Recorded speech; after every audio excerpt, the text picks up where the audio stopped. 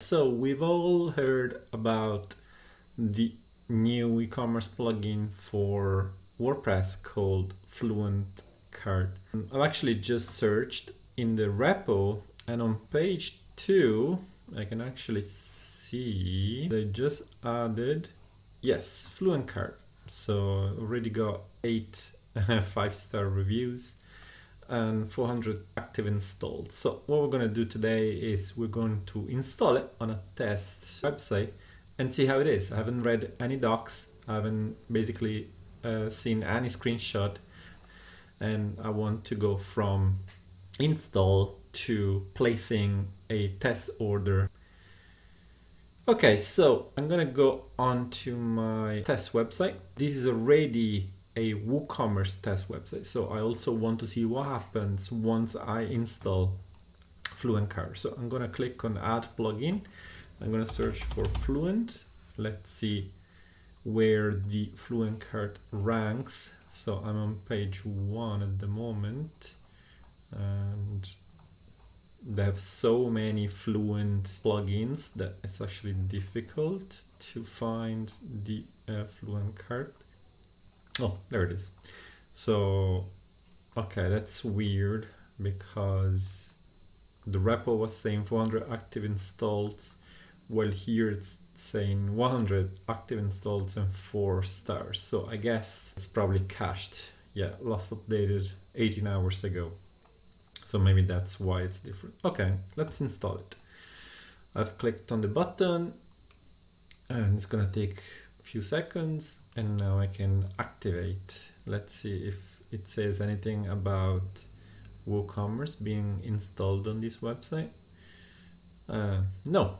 Okay, so let's search for Fluent, and there is no settings link here. Version is 1.2.1 as of October the 16th. Description, I mean, it's quite poor, doesn't say much. I can view the details and find out about the description, the installation tips, and FAQs and so on. All right, so it's not here, which means I expect, okay, a link here in the sidebar. It's below comments. All right, so first thing, step 1 of 3, let's set up your online store. You've installed the plugin. Let's define the store country. So let's do Italy, shop name, my cool shop, and store currency, because I'm in Italy, let's do euros. I want a shop image logo to upload in these formats. 512 pixels minimum. I don't know what this is for. For now, let's skip this and continue. Now, I want to set up my pages. I can generate old pages for my website, or I can select existing pages. As you can see, there will be 5 new pages: the checkout page, cart page, the receipt, which is the thank you page if you're familiar with WooCommerce, the shop page, and the customer profile, which I guess it's the my account. Let's click on generate all pages. All right, so now it's created, I guess, 5 new WordPress pages. If I go on to pages for a sec and open in a new tab, I should see, if I order by date, perfect, the receipt, the shop, the cart, the checkout, and the account page. And that's done. Step 2, I'm going to continue and get to the last step, which I have no idea what it is. Right, is set up your product. So do I want to start from scratch, or do I want to create some men's shoes or menswear? All right, that's not very inclusive, but that's another story. So for now, let's start from scratch, and I'm going to click on it and save. My store has been successfully created. Onboarding is finished, and let's go. So I have my dashboard here where I can see my total products, orders, revenue, refunds, sales growth, orders, top sold products, order heat map, And in regard to the onboarding checklist, I've done the setup. I need to add details to my store, my first product, and set up payment methods. All right, so I added details to my store. So store setup, I have my name. I didn't upload my logo. I don't know what that is for. Is the store mode under live or test mode? Is in euros. Number format, because I am in euros, I might as well. Actually, what if I don't want any separator for the thousands? Maybe I can't, so that's a bit limited. Currency position, do I want it before or after? For Italy, usually it's after. Payment view, select how payment options are visually presented on checkout. Logo or radio? I guess logo is fine. And save. Pages setup, I think I've done it already. Yeah, hold on. Page setup. Yeah, shop page, customer page, cart page, checkout page, product page. Control the display of relevant information. Show relevant in single page. Show relevant, I guess it's the related products maybe. Zooming, do I want to enable zoom? Let's do it. Variation view, do I want an image with text? Yeah, variation columns, masonry, 1 column, 2 columns, 3 columns. Product slug, I guess that's for the permalinks. I'm already using product for WooCommerce, so just not to create problems, let's use P for now and save. Let's go to cart and checkout. Do I want to display the cart icon in the body of the website? Okay, I guess it's, you know, if you want to add a cart maybe to the header of your theme or something like that. A user account creation, do you want to create it automatically or give a checkbox, or no need to create an account? Do I want to hide the coupon field on the checkout? For now, no. And the receipt settings, set up your receipt. Minimum receipt number. Next number, receipt prefix. So okay, so this is kind of maybe for invoices. Checkout fields, basic info. Do I want to keep the full name? That's required. Email address, that's required. Do I want the company? Let's do it and make it a requirement or not. For the billing address, do I want the country? Yes. The state, maybe not. The address line 2, I don't want it. City and postcode, not required, for example. For the shipping address, it would be nice to have a checkbox where you can copy what you've done with the billing. So in the billing, I removed state, address, and phone. So state, address, and phone, and the postcode, I made it not required. Do I need to agree to the terms? Well, it's an e-commerce website, so I guess this has to be a requirement by law. So save. Now, payment settings. I can enable Stripe or PayPal or cash upon delivery, Razorpay coming soon, Molly coming soon, Square Authorize, Airwallex, Paystack coming soon. All right, so for now there is not even bank transfer, which is a pity. So I'm going to enable cash on delivery, which would be COD for WooCommerce. So payment activation. Customers can pay their orders by cash upon delivery. So save settings. Invoices, that feels like invoicing is coming out of the box, though there is a note saying it will be available soon. So the invoice template is under development. All right, let's skip it. Taxes, do I want to enable taxes? Let's do it. Prices are entered with tax. So calculate taxes based on customer billing address, price suffix. So yeah, it'll be inc tax, including tax, excluding tax. So in my case is X tax. EU VAT settings. So do I need to enable the EU VAT number? All customers in the EU will be able to enter a EU VAT number when checking out. Let's do it. Local reverse charge, if enabled and the VAT number is valid, then it'll zero the tax, which makes sense. All right, very good. Save settings. Rates. I want to manage tax rates for different location tax classes. So I'm going to configure countries. I want to select the countries you want to configure tax rates for.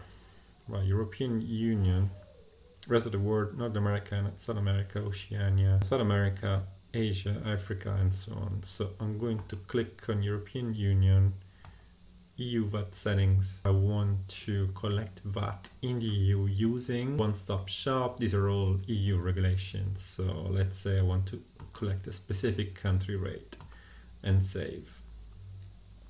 To configure countries in the European Union.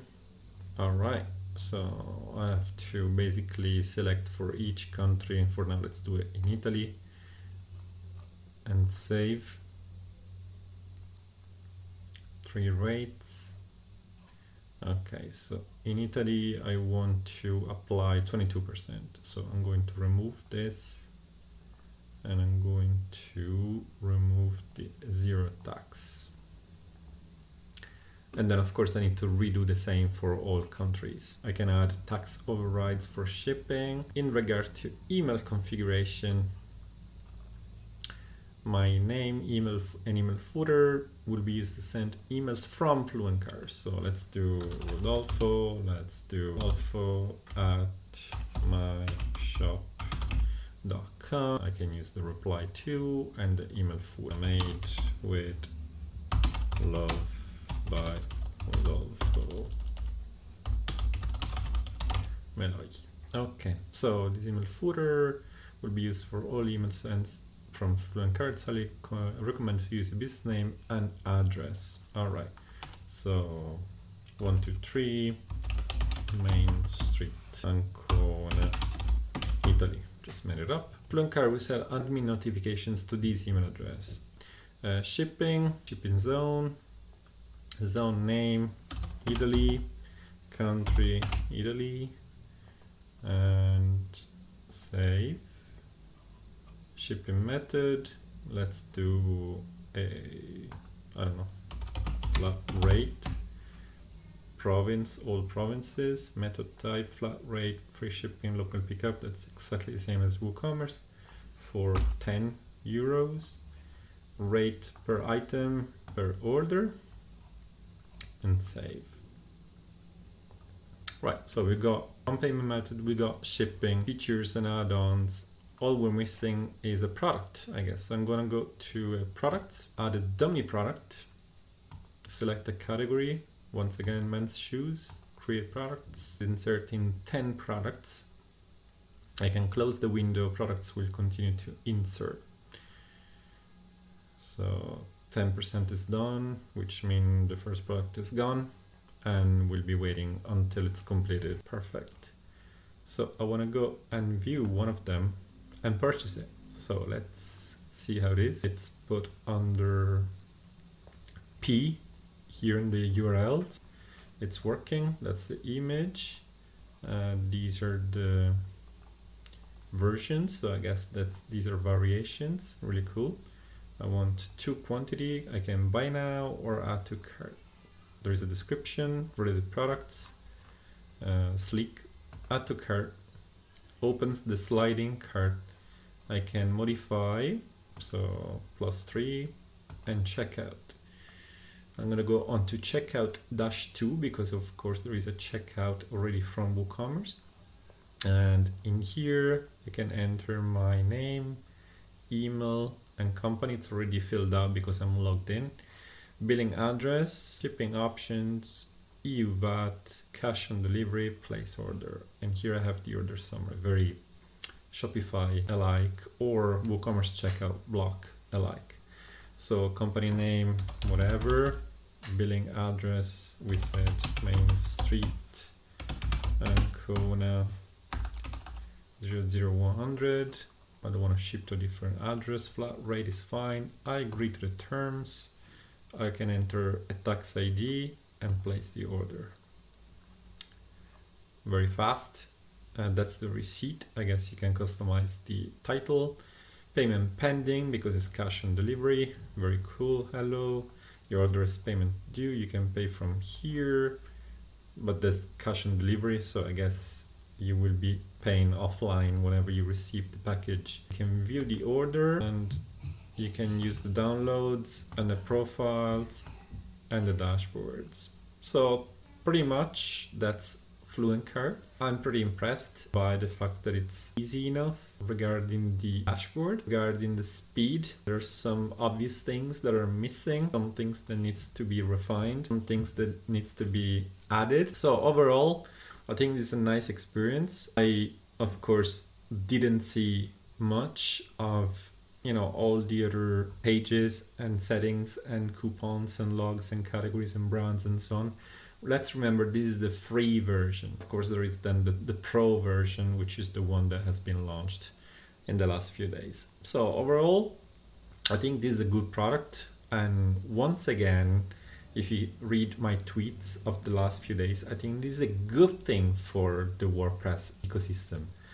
I don't think WooCommerce, FluentCart, SureCart, WooCommerce, PM Pro, and all the e-commerce plugins are competing against each other. I think the more we have, the better. Because our real competitor is not a WordPress plugin, is not a WordPress plugin against a WordPress plugin. Our real competitor is Shopify. So the more great plugins we have within the WordPress repo, the more people will adopt e-commerce within WordPress and won't need to go outside. So I take this as a good thing. I'm happy for Fluent. I'm happy for WooCommerce as well, because each product suits different merchants and it can only get better, right? It's great for WooCommerce, knows where to improve. It's great for FluentCart, knows where to improve.